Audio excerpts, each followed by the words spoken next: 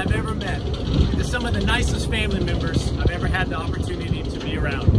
This is Captain Billy Franklin coming to you from the Great Lake, Michigan, right next to Naval Station Great Lakes, where just a few short months ago, your namesake, the USS Indianapolis, sailed by. And we were able to go out to her and get some great photos of that clock tower in the background, the home of all our future sailors, where your legacy continues every day.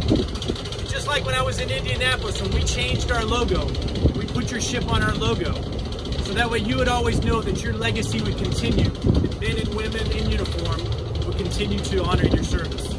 Well, here out in the Great Lakes, we're doing the exact same thing. Matter of fact, on this very boat that I'm on, we took the Chief Selects out, and together we told them your story. And as we were out, we did a man overboard, and all of us jumped in the water in honor of you. And together, working as a team, we all made our way back to shore. And it was there that you could see those chiefs begin to realize what it really takes to be a sailor. Shipmates, know that your legacy continues here on Great Lakes, and that every sailor coming after you will always know your story. I wish I could be there with you to celebrate, but I look forward to seeing you guys next year.